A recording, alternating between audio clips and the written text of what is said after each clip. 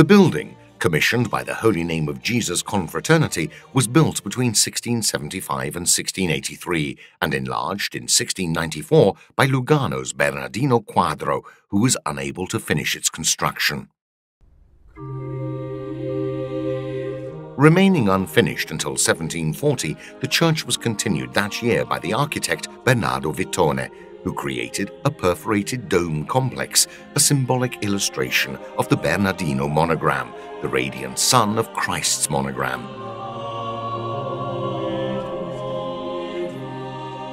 Also collaborating in the construction was the Chieri adopted sculptor Giuseppe Antonio Riva from Carignano.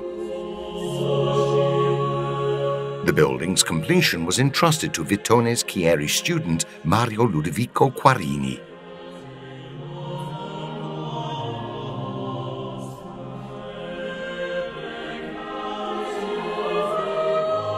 Among the works of art kept in the church are 3 canvases by Guglielmo Caccia, called Il Moncalvo.